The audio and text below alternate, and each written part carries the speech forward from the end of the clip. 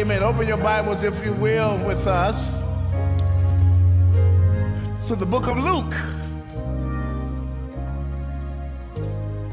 The book of Luke. We're going to look at the 11th chapter.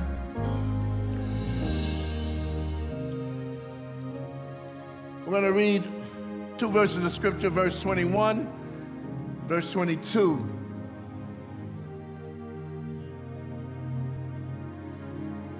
We thank God for this Communion Sunday. After we finish the message, we'll move quickly into our communion, our first communion of 2016. Hallelujah! Where we commune together. Amen. Luke, the 11th chapter, reading verse 21 and 22. I'm reading from the New Living Translation. And it says, "For when a strong man like Satan is fully armed and guards his palace, his possessions are safe. Until someone even stronger attacks and overpowers him, strips him of his weapons, and carries off his belongings." Father, we thank you for the reading and the hearing of your word. Let it sink deep into our hearts. Let it fall on good ground and produce fruit. In Jesus' name, amen. Hug somebody, you may be seated.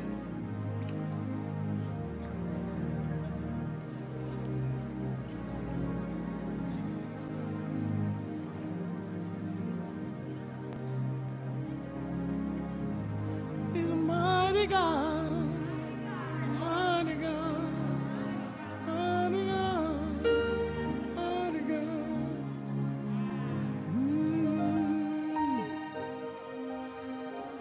We spent the year in 2015, and our focus was spiritual life. And the essence of that year in teaching was learning how to be led by the Spirit of God. We spent time talking about communion with the Holy Ghost. Spent time talking about developing the spiritual life. Spent time talking about building a deeper personal relationship with the Spirit. Communion with the Holy Spirit. Spiritual life. And we continue with that thrust because God said so. And this year, we're still dealing with spiritual life. But last year, the focus was being led by the Spirit. This year, the focus is learning how to war in the Spirit. Amen. Learning how to war in the Spirit. And what God has to say about this spiritual warfare that we've been singing about, shouting about, dancing about, proclaiming and declaring. What is this all about? So we've been singing about warfare and talking about warfare. So we want to see what the Word of God has to say in a deeper way about warfare. But I need to start off by answering a question that was brought up in our boardroom this morning as we gather together after the shofars of the morning pray and we seek the mind of God and the will of God for our worship experience. The question arose, what are we warring for? What are we fighting? What are we warring for? What's the purpose of the warfare? And I was taken aback when I heard that because I had erroneously made the assumption that every believer knew why they were fighting. I took that assumption. But it became apparently clear to me that many believers don't have a clue as to whether there is a war, and if there is, why are we fighting? I'm going to give you one verse of scripture as a foundation that you can carry throughout this year. 1 John 3 and 8, and we understand from 1 John 3 and 8 what this whole thing about warfare is all about.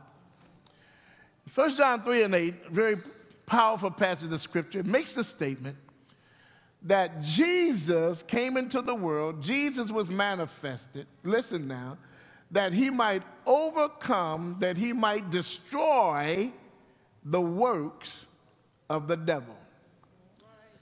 Matter of fact, the Bible says, for this purpose the Son of God was manifested, that he might destroy the works of the devil. So, Brother Jerry, what does that have to do with me? I'm a child of God. I'm in the body of Christ. And so if Jesus' purpose was to destroy the works of the devil, and he sent the believers saying, the things that I do, ye shall do also. Wait a minute. And greater works than these shall ye do, because I go to my Father. The works we have are the same works that he had. And his works, bless the name of God, was to destroy the works of the devil. Did you hear me? Everything we do as believers should be for the sole purpose of destroying the works of the devil. We dance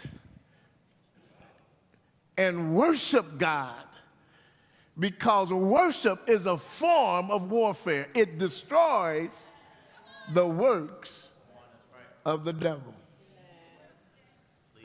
We use our staff and we hit the ground and we march because we are, in essence, destroying the works of the devil. We do intercessory prayer where we fall on our knees and cry out to God in the heavenlies for one purpose only. Not so you can have more food, more clothes.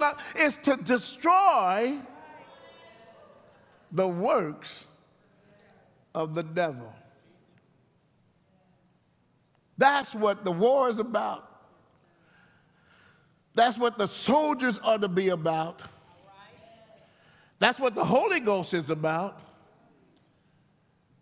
Even when we talk about being led in the Spirit and talk about not fulfilling the desires of the flesh, because the whole issues of the flesh being in control was a work of the devil. And disobedience to God. And sin entered the world. Sin is a work of the devil. Amen. So our purpose in the warfare, saints, don't get it twisted, is to destroy the works of the devil. Amen. That's what we're here about. So our focus today in our message is saints at war. Saints at war. What's the war?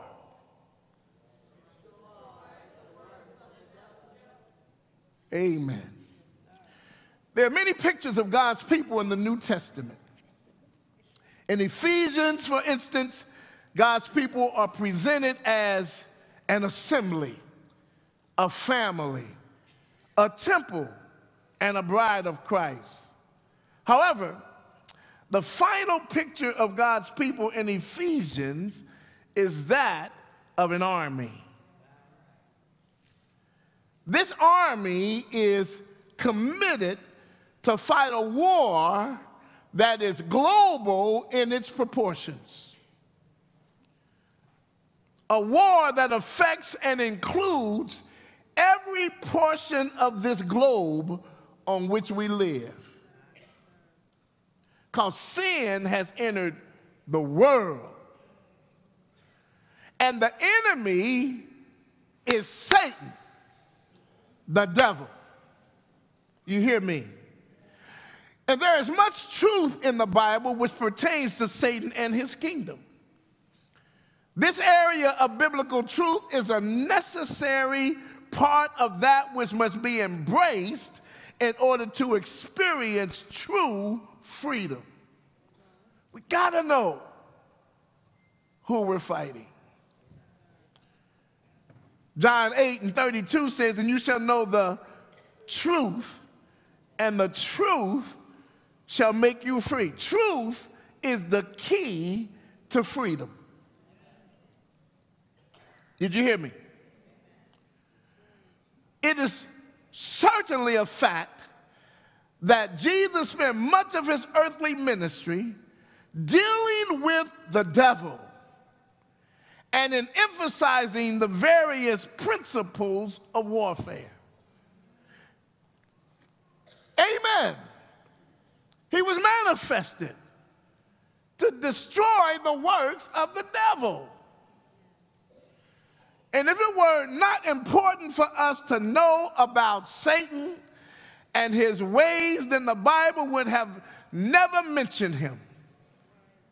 Bible would have remained silent on the subject.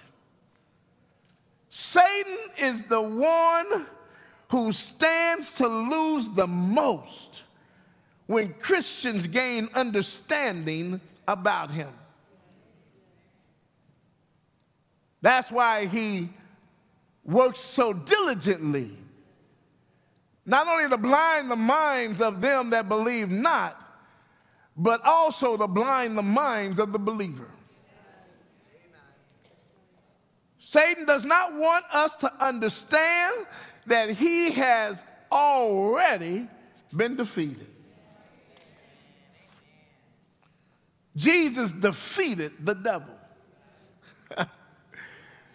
He took away all armor in which Satan trusted, and he stripped him of his weapons. I mean, we just read that in our opening scripture. But if I am casting out demons, Jesus said, by the power of God, then the kingdom of God has arrived among you. For when a strong man like Satan is fully armed and guards his palace, his possessions are safe until someone even stronger attacks and overpowers him, strips him of his weapons, carries off his belongings. He said, I am casting out demons by the power of God. See, Jesus was talking about himself, and he was talking about his warfare between himself and his adversary, Satan. He said, I am casting out demons by the power of God. And because he was doing that, he goes on to say, the kingdom of God has arrived. Listen to that. Jesus, casting out demons, brought the rulership of God into play, and that rulership took authority over the rulership of Satan.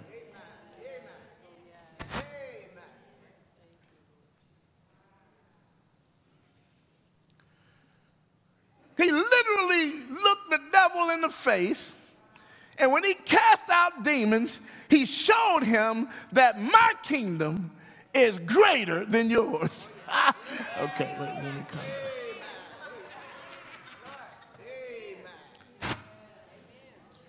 He said the kingdom of God has arrived when he cast out demons.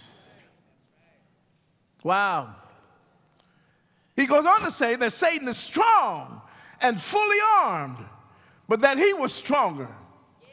And not only overpowered him, but stripped him of his weapons, took his belongings, and somebody say amen.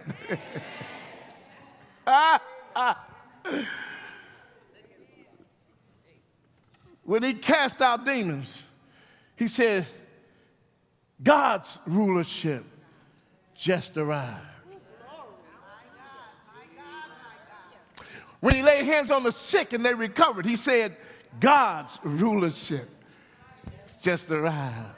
When he opened blinded eyes, he was saying, God's rulership has just arrived.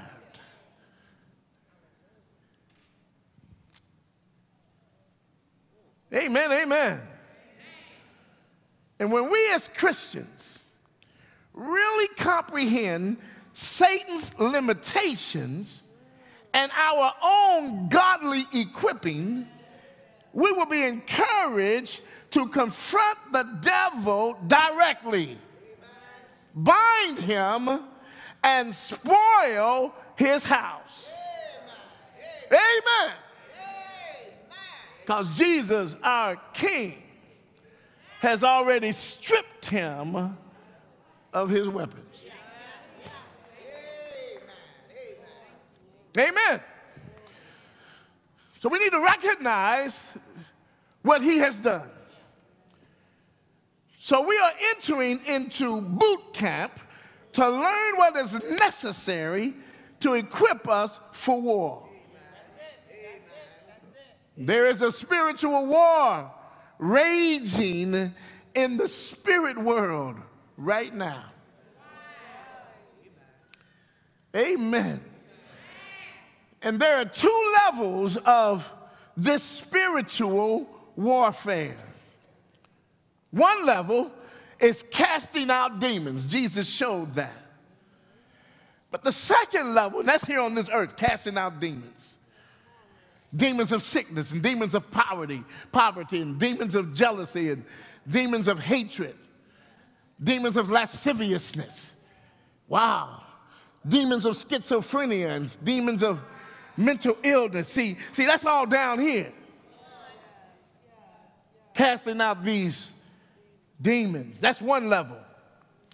But the second level is wrestling against principalities and powers and world rulers and spirits of wickedness in the heavenlies.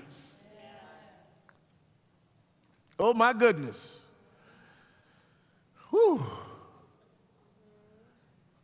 We're so busy dealing with casting out demons, and we don't realize that there is another level of warfare in the heavenlies. Bible says in Ephesians there are princes in Satan's kingdom that have been arrayed against the church. And there's spiritual rulers that have been assigned to various regions. And I want to serve notice on you today. There are spiritual wickedness, rulers of wickedness that have been assigned to your family. You wonder why every woman in your line is divorced and raising her kids by herself. You wonder why diabetes runs from one generation to the next. You wonder why your uncle was crazy and your great-grandmama was crazy and now one of your children acting crazy.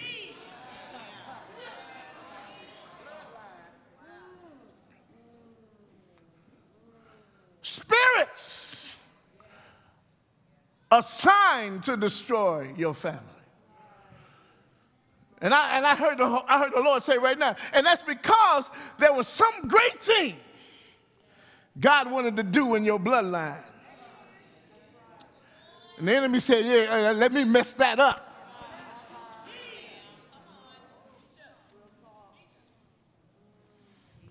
Wonder why everybody in your family broke. No matter how good of a job they have, no matter how high their education, they can barely rub two pennies together. Poverty-stricken. It ain't just bad choices. It's a spirit that's trying to break your back. Oh, my goodness. generational curses.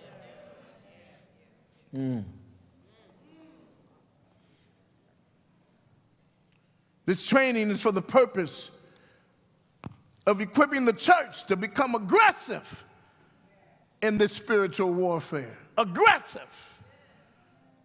Too many Christian soldiers remain inactive and ineffective in the time of battle.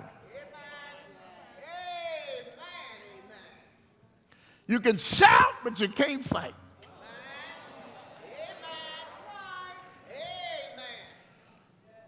Paul, the apostle, took it for granted that as Christians, we're involved in a war for which we need the appropriate armor, and that our adversary is the devil himself. He took it for granted that the believer knew that. Yet we ask the question, why are we fighting? Look around you. An unseen war is raging on every front. The war between the forces of righteousness and the forces of wickedness, between God and Satan. And the average person on the street, believer, is totally unaware of this invisible war, even though he is directly involved. And in many cases,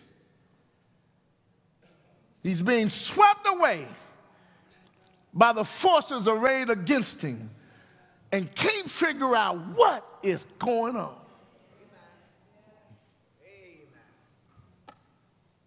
And that's because we have been lulled into a place of ignorance about what God says about this war.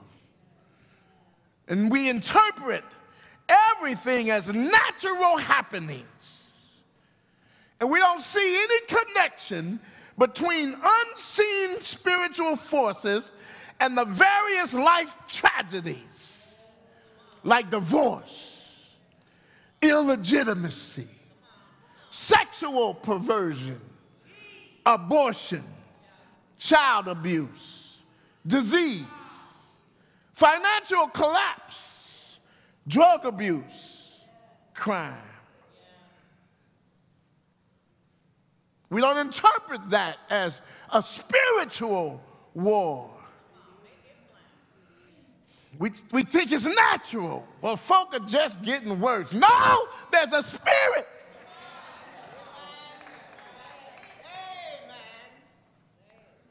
Our young boys don't care about life anymore. They want to live just like everybody else, but there's a spirit.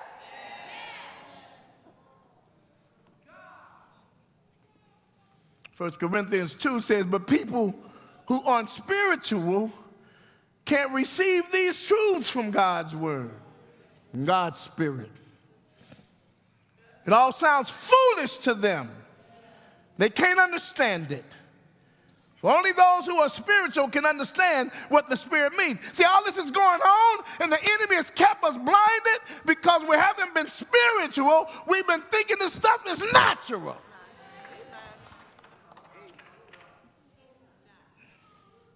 But it's spiritual.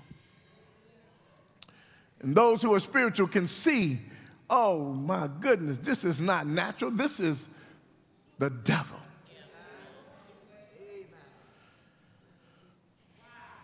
And what man does, man sees himself as his own savior. And that if he gets more knowledge and more scientific advancement, that at some point he'll remedy mankind's entire problem. As if you can think your way out of this mess.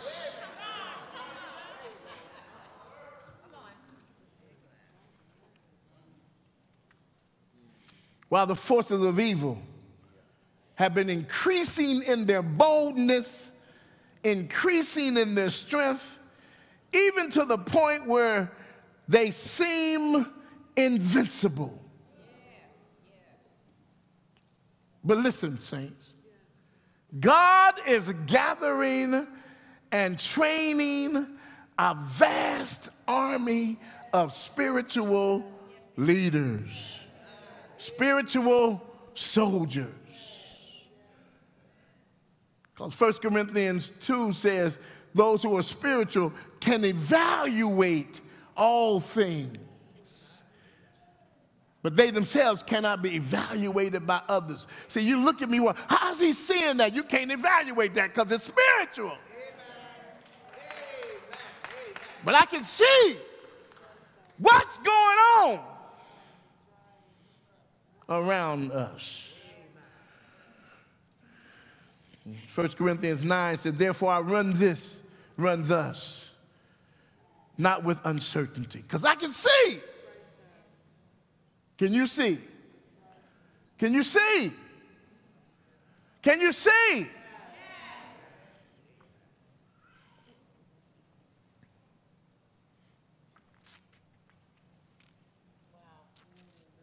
Soldiers who know who the enemy is and are not ignorant of his tactics, they know who they're fighting.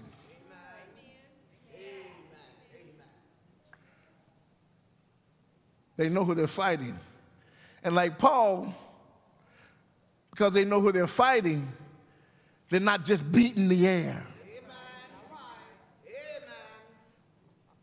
They know his spiritual weapons and how to bind Satan's strong men.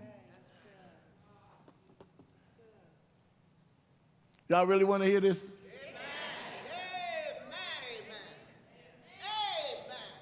See, this is more than just singing about warfare.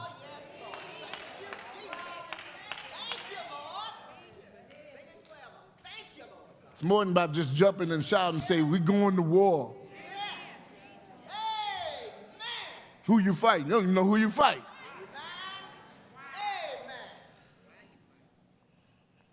God is in this hour calling us, this army, the church, those that are spiritual, to come to the forefront. The battle is intensifying. We must know our spiritual weapons. We must be spiritually aware. The trumpet of God is now sounding the call to battle. The army is the church. Y'all got the shofar. Pay attention in the spirit. God in this hour is calling us, the army, the church, those that are spiritual, come to the forefront. The trumpet of God is now sounding the call to battle.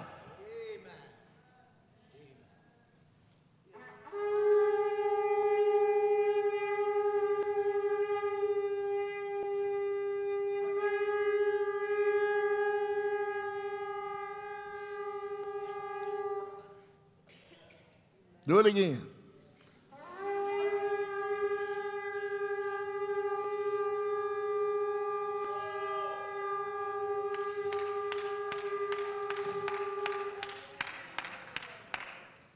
Do it again. Stand on your feet. Receive that call.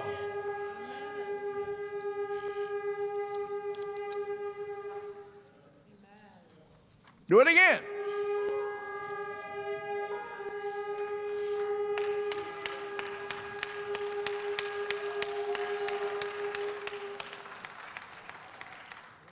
Do it again.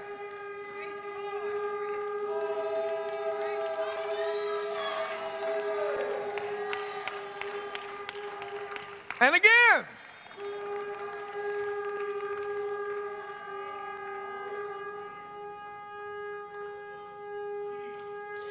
The people all over the house let out a shout.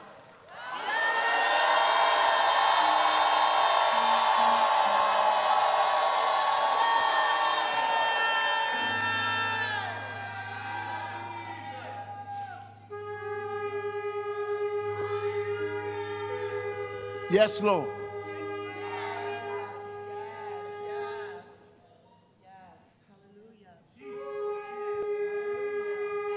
Hey, hey.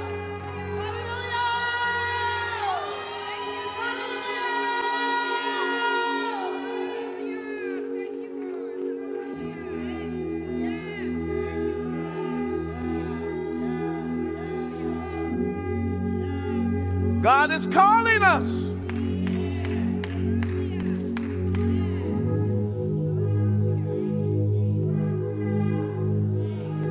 God is calling us.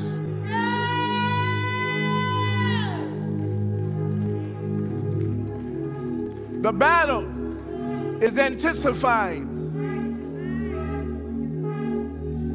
Hear the call of the Lord. Prepare yourself for battle.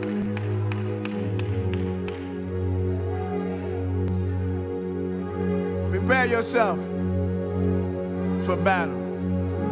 Come on up, praise team. Prepare yourself for battle.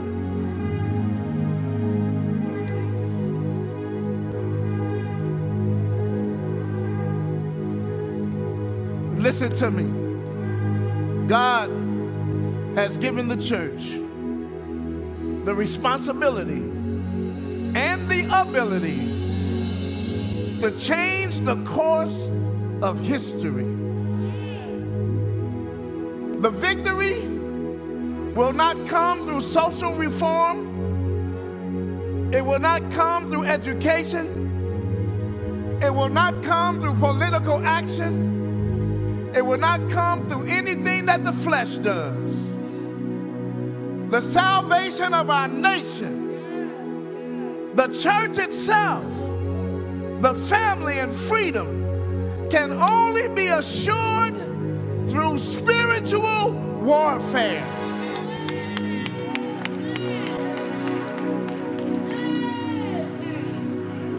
Spiritual warfare. Do you know that you have power in God to overthrow the kingdom of Satan and establish the kingdom of God? Do you know that the spiritual authority that you have is the source of change? God is calling us into the battle. He's calling us to war. Why, Brother Jerry? To destroy the works of the devil. Y'all sing.